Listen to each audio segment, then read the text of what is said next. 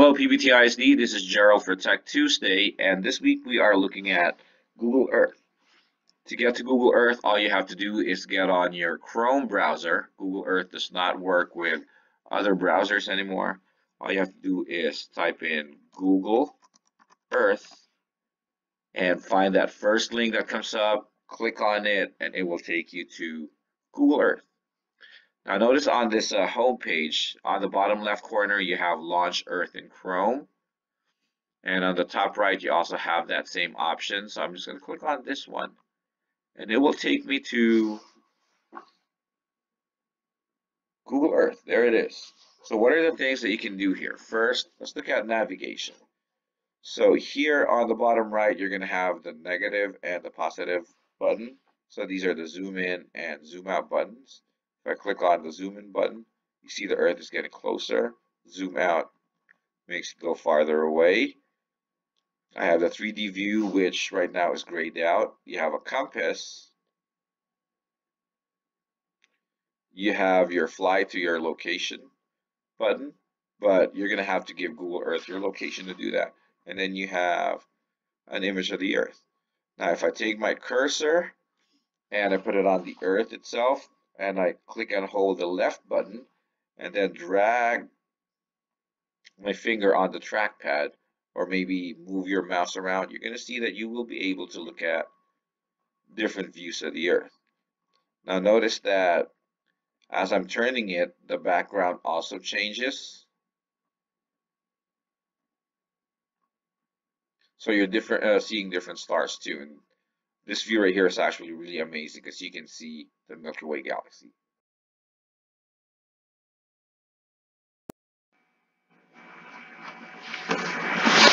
So one really cool way that you can use Google Earth in your classroom is by taking your students on a virtual field trip. Let's say we wanted to go to Machu Picchu. All I have to do is click on the search button, type in the name of the place,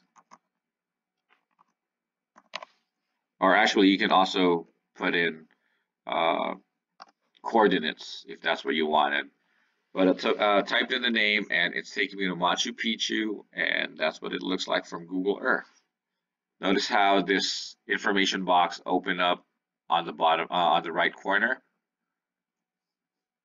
If you look at the information, you see that at the end it fades out. What that means is if you click on it, you're going to have more information that they're going to give you. Okay, so I clicked on it, and that's the information that they have for Machu Picchu. It includes elevation, height, area, all that. And then there's this fun fact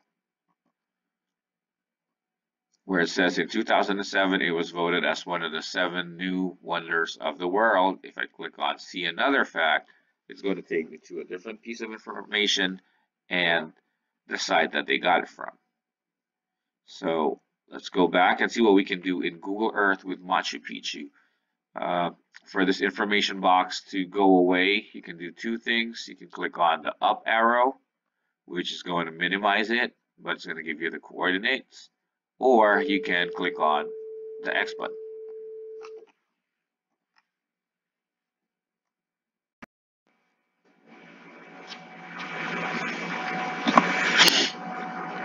So what other things can we do with Google Earth?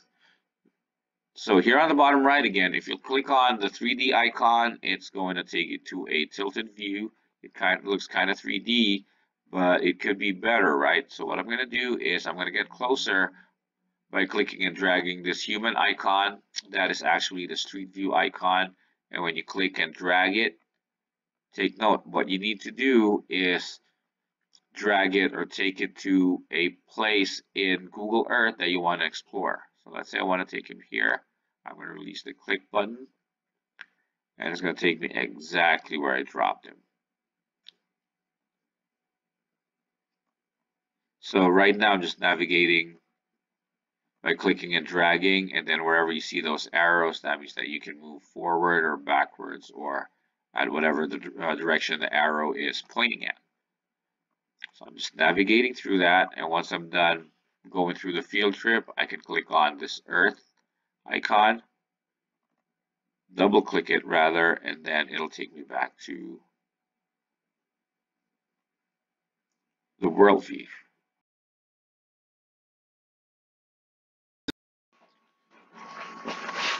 So now we're going to look at Voyager. So this is a Voyager icon. If I click on that, what it's going to do is take me on a page that has different options. I'm going to look at sustaining the humpback whales.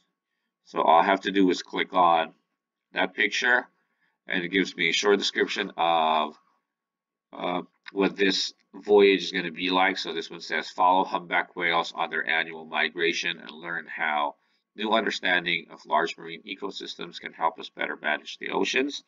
So I'm just going to click on dive in, and the screen splits into two. The left has your Google Earth and the right has your information. Here on the bottom, you're going to have a forward and backwards button. And as you go through the assignment, or as you go through the voyage, it will give you different bits and pieces of information. Again, notice how the text is fading a little bit. When I scroll it down, that means that there's more information there that I can look at. If I click on it, the Earth is going to change again. It's going to move to a different position. And again, I can go forward and backwards with it.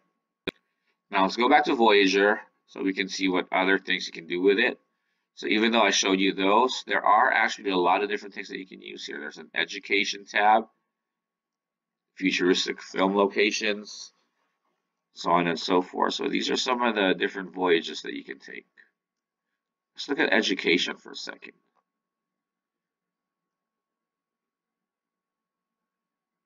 So these are the activities that they have in there.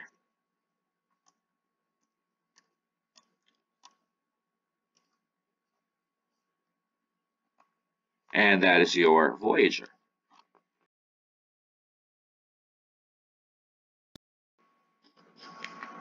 So now we're going to take a look at the I'm Getting Lucky button, which is when you click on it, Google Earth will take you on a random place on Earth.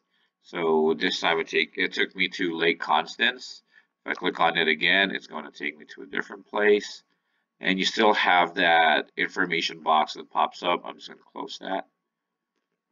And you can still use these different buttons to navigate through that. So this is the My Places button. If you click on that, you're going to see that you will be able to add places, KML or KMZ files, but you're going to have to change the settings on that. This will be a totally different tutorial altogether, so we're going to keep this tutorial simple.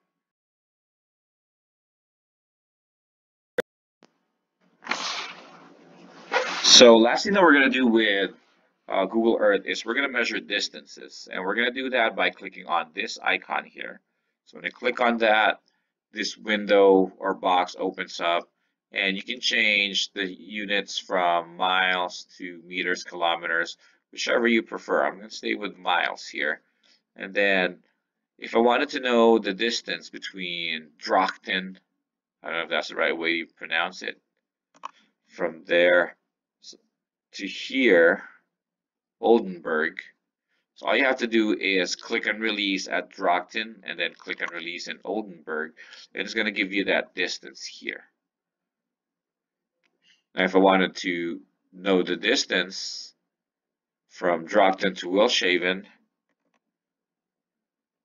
so now you're going to have 105.86 miles. So what if I wanted to know the area? I'm just going to start new. Then I'm going to go from Assen to Papenburg, say to Dokkum, then back to Assen. So you just have to take the line all the way back to the origin. It's going to give you both the perimeter and the area. So the perimeter is in miles, but the area is in kilometers squared. But again, you can change that to square miles or whatever unit you prefer.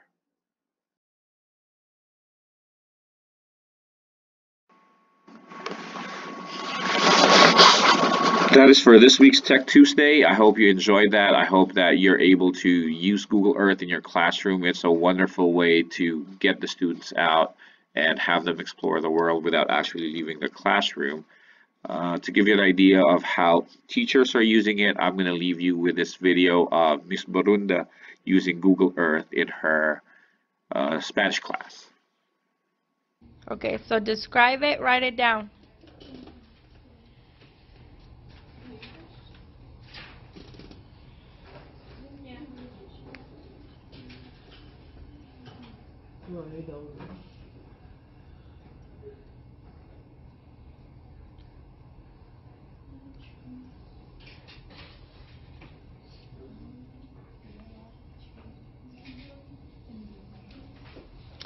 Okay, número 2. Double click on the placemaker for a view of the Avenida 9 de Julio. This avenue is an entire city block wide with 7 lanes in each direction. Travel north up the avenue. Where does it lead? What's the name of the avenue? Avenida 9 de Julio. If you see over here, mira, you see over here, Vista 3, it says on the bottom, Avenida 9 de Julio, right there. Wait, which one? Right on the, right, ahí mero. There you go. Oh. You got it? Yeah, it's right here. Okay. So, where does it lead? Travel north up the avenue. Or docks. Outside the city. Outside the city, so afuera de la ciudad. Does it have a name?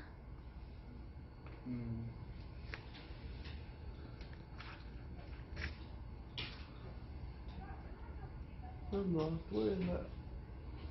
He's following it right now. The yellow line. See it? Is it that? Yes. So where does it lead? Where is there a dot? Parece. What does it say right there? I can't look it. Okay, so it's a loading. It has the train station. That's a train station, ¿verdad? Una estación de tren. So te lleva a la estación de tren. Train